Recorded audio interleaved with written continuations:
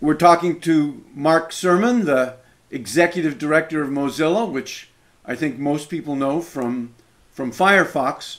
So I know that you've done something very recently with Drumbeat, and that Mozilla is doing things other than Firefox. Why don't you tell folks about that and how what that has to do with the education world? Right, great. Thanks, Howard. So, as you said, Mozilla is really trying to reach out beyond Firefox. Why we do Firefox is to keep the web open and guard the free and open nature of the internet. But we believe that we need to do more than just to make a browser. We need to get everybody involved in that cause. And that means reaching out to people around their own passion and seeing how that passion kind of connects back into the future of the web. And when we set out to do that, to look beyond Firefox, we created an initiative called Drumbeat. And we looked around and said, who kind of looks like us? Who kind of looks like the people who make Firefox? Who looks like Mozilla? And we found an awesome group of people in the world of open learning and open education. We said, those people are trying to innovate in their world. They're trying to make education more free, more open, more tied to the digital society we're building. And they're trying to do it in a way that takes in a lot of open source principles. And so we said, that's one of the first groups we should work with. And so we started that by organizing an event recently in Barcelona called Learning Freedom in the Web. That was the first Drumbeat festival. And it was exactly about what it sounds like. We took people who are radical innovators in the world of learning and creative technologists on the web, and we pushed them together around the theme of freedom and openness. And it was just, an awesome event, not just because, the energy was, just sparks flying everywhere and these kind of people from different worlds being creative together, but also because they came out with ideas that moving forward will take the best of the web world, the best of the world that Mozilla works in, and the best of people innovating in education, and move them forward to advance both causes.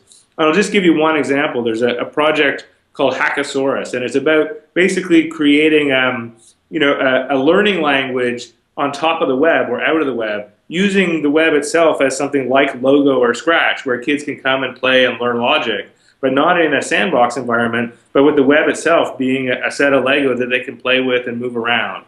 And if it actually comes true, if the people who met in Barcelona who hacked this idea can make it possible, it could be a dramatic revolution for learning.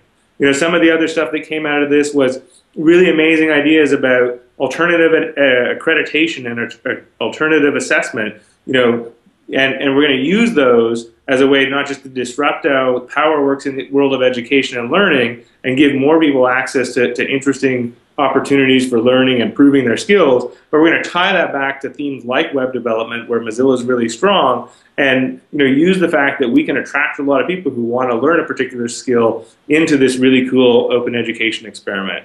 So that's the kind of thing that we want to do more of. We'll probably go beyond learning, moving into things like media or science and other places where we see crazy radical innovators like us and mash them up with people from the world of the web. It's pretty exciting, and certainly the people in the DML world are amongst our favorites to play with, and we're happy we're now dancing together. Alternative assessment immediately piques my interest, since like many people in the DML world, I'm involved in, I guess for lack of a better term, student-centric learning, more or peer learning, in which there's less of me telling them and more Right. of them learning together. But traditional assessment sort of turns that sour. Right. And one of the awesome things is that, in a lot of ways, the open source world has been doing alternative assessment for a long time. If you want to get your code checked into Firefox or any other project like that, your peers review it. We've got peer review of code at the core of how we work. And if you go to something like Stack Overflow, where people learn various different technical skills, a lot of it is peer support and also kind of peer validation and moving up in your credibility based on what you've offered as support for each other. So we want to systematically look at how you learn from that and take it into the mainstream of assessment. And we're working with a bunch of people from the DML world to do exactly that. Wonderful. I hope that the folks in the education world will be able to pay a little attention to what's coming out of the learning world in terms of assessment, since assessment really ought to be a learning tool, and really isn't in terms of the way students approach it. It's something to be feared rather than something to have fun with. Well, I hope 5 years from now that won't be the case. So what kind of other things, you talk about the open web, and we just had this today ruling on net neutrality. What other kinds of things in regard to the open web do you foresee Mozilla doing? Well, I think that there's, two big streams. One is the extension of where we've already been, which is to stand up for user freedom and user choice, and at the core technologies that people interface with the web. So certainly that continues to be the browser and the tools that people use to make websites, but it's also really around identity. Where are your accounts? Where are your friends stored? And making sure that stuff doesn't end up in siloed, centralized places, but that you keep control of that data.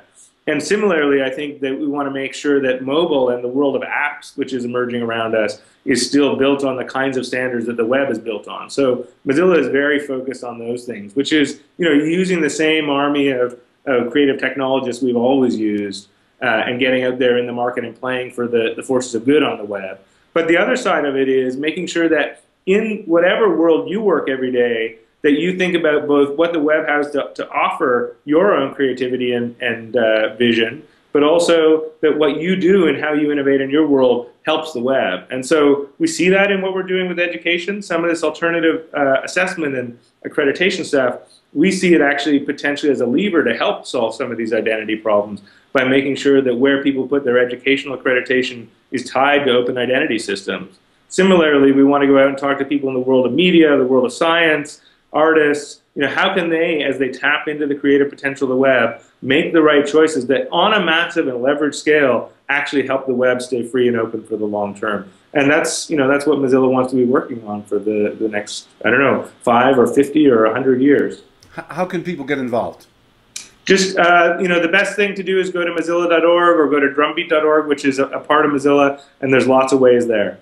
Thanks a lot, Mark, and keep up the great work. Awesome. Always a good time, Howard.